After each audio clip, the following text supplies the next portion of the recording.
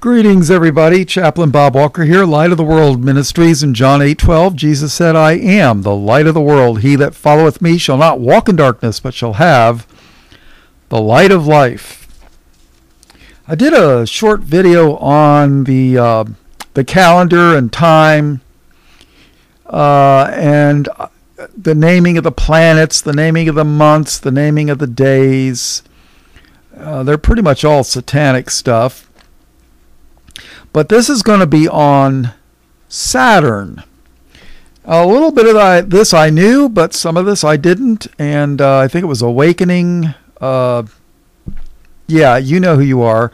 Your last comment that's had the thing about that book in Amazon that I'm posting on here, it was in spam. I had to unspam it, but I'm glad you posted that, and I copied some of the things. I knew Saturn was tied in with some of the mystery religions, but when you start digging in a little bit, it's amazing.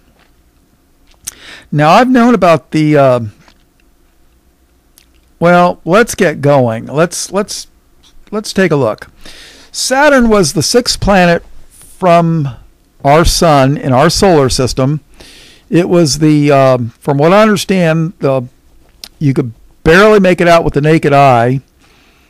That was about the furthest planet you could see with the naked eye. Saturn is named after the Roman god of harvest and time. The equivalent of the Greek god of time would be Kronos. You ever heard of a chronograph? A timepiece, a clock, a watch, a chronograph. That's where we get the word. So just keep that in mind. The Roman god of harvest. And of course, Saturn's got rings. But did you know that Saturn at the North Pole, on its North Pole, has a six-pointed hexagram? At least that's if you can believe NASA. Supposedly a NASA satellite went by, took pictures twice, two different times, two different satellites.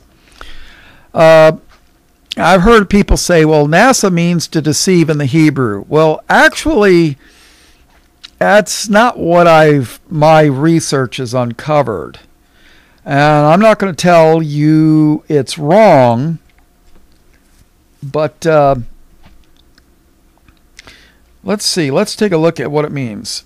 It's in Strong's Hebrew 5375. It means to lift. You ever heard when the rockets were going up? There's liftoff. I used to live in Melbourne, in Brevard County, the same county that Cape Kennedy, Cape Canaveral is. And we were about 20 miles away, and we watched so many liftoffs. It was incredible, especially the night ones. I mean, 20 miles away, you could see it clear as day. But NASA means to lift, to bear up, to carry, to take. Support, sustain, endure, to take away, carry off, to be lifted up, exalted, to be exalted, to lift oneself up, rise up, to be born, to be carried, taken away, carried off, swept away, support, aid, to desire. Let's see. To cause, to bring. To cause one to bear. Yeah. So what is that six-pointed star thing? Well, I've got some pictures of Saturn's six-pointed hexagon. Now, hexagon is Webster's 1828 says it's a noun. 6 points and an angle. In geometry, a figure of 6 sides and 6 angles. If the sides and angles are equal, it is a regular hexagon. The cells of the honeycomb, the of a bee, the bees, the cells of a honeycomb, are hexagons, and it is remarkable that bees instinctively form their cells of this figure, which fills any given space without any loss of room.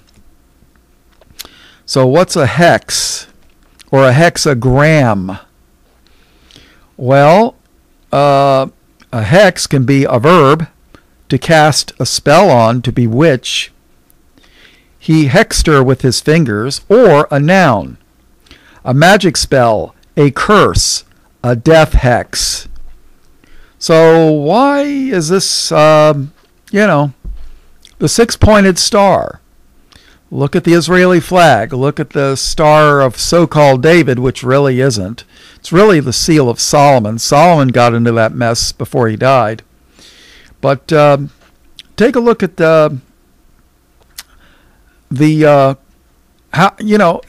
is it a coincidence that there's a six-pointed star type thing on the North Pole of Saturn, or is it all faked? I don't know. Does anything NASA ever tell us real? Doesn't the government lie to us about everything? Probably. And what about Saturn? How do you spell Saturn? S-A-T-U-R-N. The spelling's not that far for Satan, right?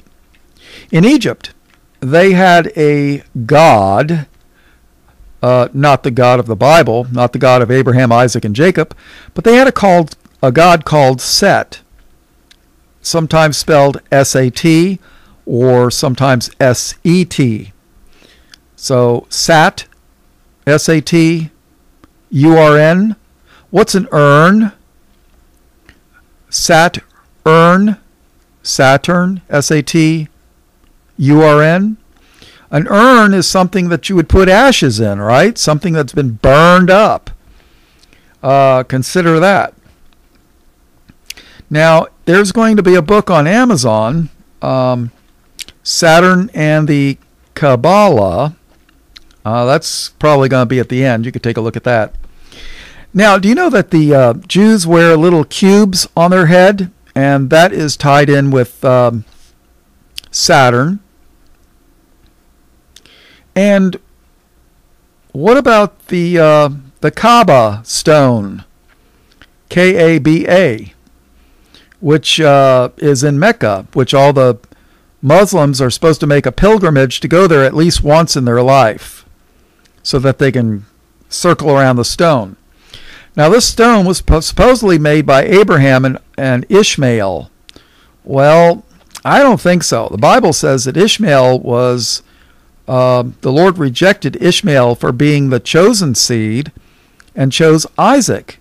Now, the Lord blessed Ishmael, made him a prince, and said he would be he would have many princes, and he'd be the father of, a number of nations, which, there's hundreds of millions of Arabs, and there's only a few million Jews. So who did God keep his promise to? Don't ask that question in church. But the Kaaba stone, K-A-B-A, I don't know if I'm pronouncing it right, but the Jews practice a thing called Kabbalah. Kabbalah. But if you look at the spelling, it's basically Kaaba and Allah. And it's almost spelt exactly the same. Kaaba and Allah. Kabbalah. Of course, they'll pronounce it a little different. Go Kabbalah.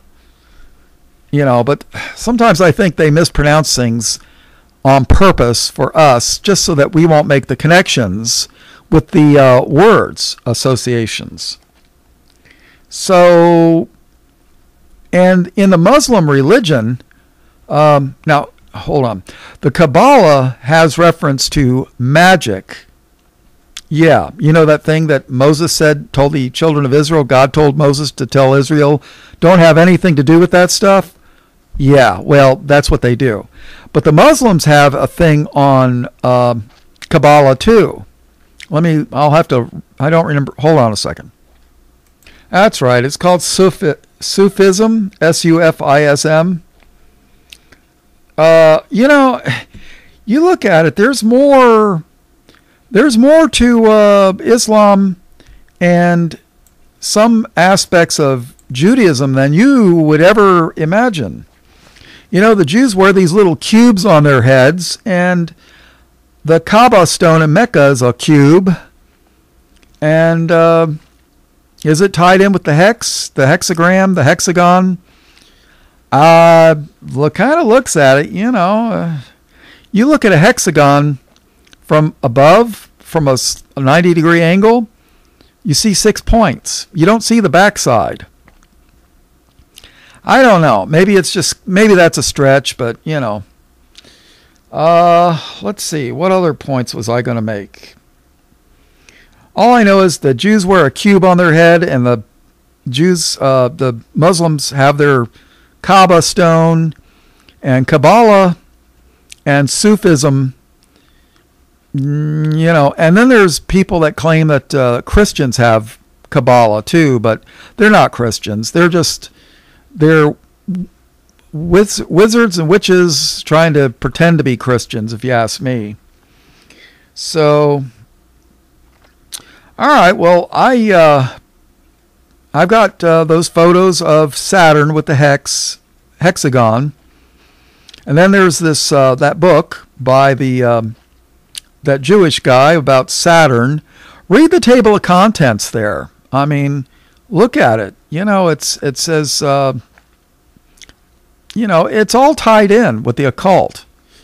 And I don't like doing these kind of Bible. Well, this isn't really a Bible study. It's just exposing.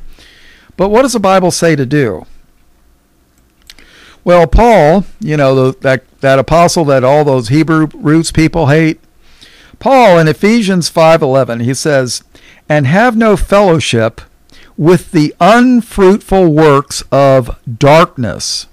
Well, people, this Sufism, this Saturn, this six-pointed star stuff, the Kabbalah, all this is the unfruitful works of darkness, okay? He says, "And have no fellowship with the unfruitful work of darkness, but rather reprove them." Reprove means to expose, but rather reprove them. In other words, prove them wrong. So, there's churches that have these rabbis come to their so-called churches and preach behind the pulpit. You're going to have unbelieving heretics tell you about everything to knock down what that Jesus taught? Really? There's a reason why a certain group of people were kicked out of over 100 different countries. Is it because they were a bunch of evil people, or was it because they knew stuff that the average person today has no clue?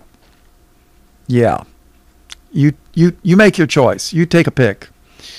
Alrighty, well, take a look. Like I say, when you see that Saturn book, take a look at the table of contents. Yeah. All right, everybody, this is Chaplain Bob. All blessings, praise, glory, and honor to God the Father and His only begotten Son, Jesus, who is the Christ, the Lamb slain from the foundation of the world. All blessings, praise, glory, and honor in Jesus' name. Amen.